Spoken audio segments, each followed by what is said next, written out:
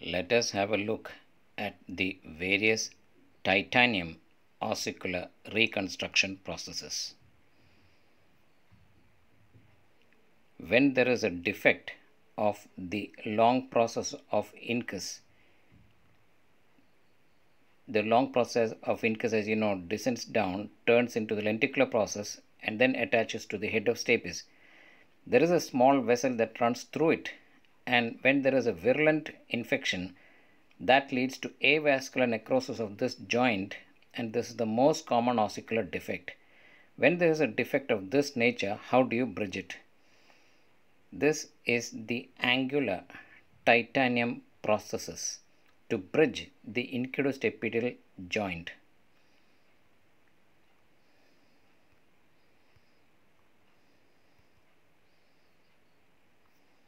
That is the angular titanium prosthesis. This clips onto the incus stub and this clips onto the stapedal head. This is the angular titanium prosthesis. These processes are designed to reconnect the incus and stapes and bridge the incudostapital joint via two mechanisms. The Kurt's angular clip offers standardized coupling to the stapes head via a spring-loaded clip design.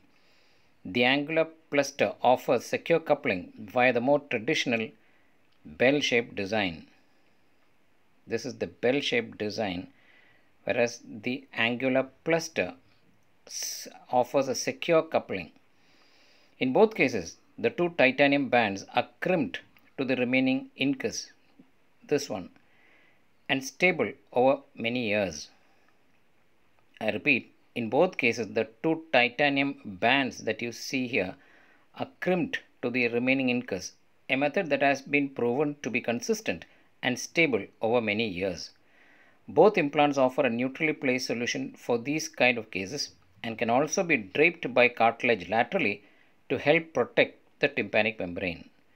This is Kurt's angular clip and angular cluster processes. If the incus is totally absent, that if we have only the malleus remnant and the stapes, then a partial ossicular replacement process or a PORP is inserted titanium between the tympanic membrane and the drum remnant, and this may connect with the remnant of the malleus. So this is the partial ossicular replacement processes. This clips onto the stapedal superstructure and this sits underneath the tympanic membrane or with the malleus remnant. The Kurt's clip partial Dresden type titanium processes, one of the key features of which is the ability to provide the standardized coupling to the stapedal head. This is the stapedal head and the standardized coupling to the stapedal head. Kurt's once again pioneered this kind of safety feature, and for over a decade it has remained the market leader. The spring-loaded clip offers a gentle but secure fit onto the stapedal head. This is particularly important during cases where more extensive eardrum reconstruction is required. When the stapedal superstructure, as you note, is completely absent and only the footplate is remaining with an absent incus, then a total ossicular replacement process is employed. It connects the malleus handle with the stapedal footplate. This is a total ossicular replacement process, as you see it here. This sits on the footplate and this connects with the malleus. The Kurt's Dusseldorf type processes have stood the test of time. For every 20 years, they have helped to successfully reconstruct the ossicular chain. This implant has helped set the standards that have been used with the development of newer designs. Its excellent weight balance helps the surgeon achieve secure intraoperative positioning of the processes, while the stem of both the partial and aerial implants have proven reliable for many years around the world. The Kurt's Dusseldorf type processes. The Kurtz MNP, which stands for malleus notch prosthesis.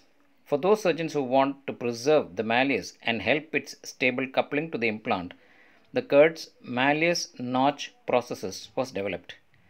The malleus notch prosthesis concave recess helps to facilitate the simultaneous contact between the malleus handle and the tympanic membrane. I repeat again, the concave recess helps to facilitate simultaneous contact between the malleus handle and the tympanic membrane, thereby providing good stability. The slimmer profile and fenestrated head plate also provides good placement visibility during surgery. The Kurtz malleus notch prosthesis, the Kurtz titanium malleus notch prosthesis. The Kurtz connector. In total ossicular construction, reconstruction, movement of the tympanic membrane can alter the position of the aerial implant on the stapedial footplate. This risk can be reduced with the omega connector. Further, achieving the optimal position of the implant onto the stapedial footplate can be made a lot easier thanks to this unique implant. With sufficient footplate access, the Kurtz omega connector increases the medial surface contact of the total prosthesis. Furthermore, the micro ball joint connects with the stem of the total prosthesis, allowing for a variety of angles between the head plate and the tympanic membrane without the need to implant manipulations. The omega connector creates a modular system for all Kurtz total prosthesis range. This is the Kurtz omega connector. This sits on the stapedial footplate, permitting thereby articulation between various prostheses and the footplate head. The Kurtz omega connector can be used with Kurtz total ossicular prosthesis with a circular hollow stem. This is called a circular hollow stem which sits on the ball-shaped structure here. The Kurtz omega connector. In autosclerosis, the ankylosed stapes, as you see here, is replaced by a piston prosthesis which is attached to the incus long process and its piston inserted into the inner ear perilymph through a perforation, a stepidotomy in the stapedial footplate.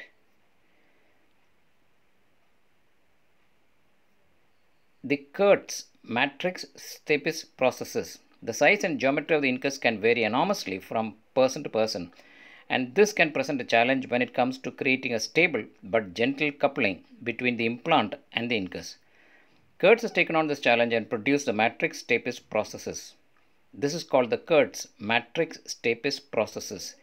The longitudinal perforations in the broad band of the loop ensures that it is highly malleable and easy to gently model around the long process of incus made from titanium.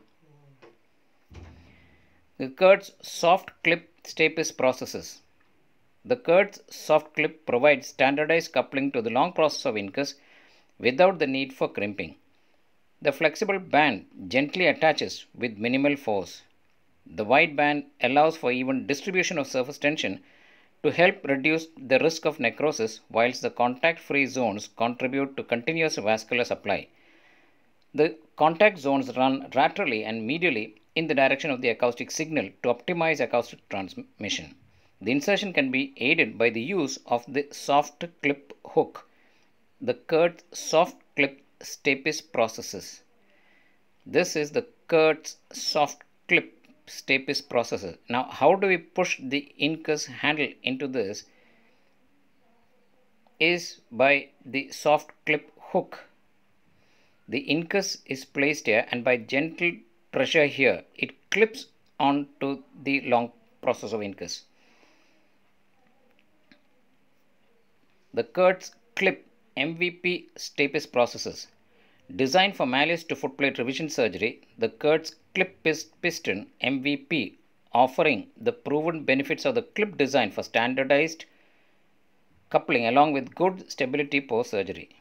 The extra dimensions and integrated ball joint help to simplify the complicated off-axis positioning of such an implant. Further, the ball joint that remains stable allows for the piston to be centered in the fenestration to help reduce tangential friction. Titanium, made from pure titanium, the diameter is 0.4 to 0.6 and the band loop width 0.25. The length 5 to 6.5 millimeters in 0.25 increments. The Kurtz clip piston MVP stapes processes. This is the Kurtz clip piston MVP stapes processes, the various dimensions in which it comes. Here we have an overall overview of the various titanium medulla ossicular reconstruction processes.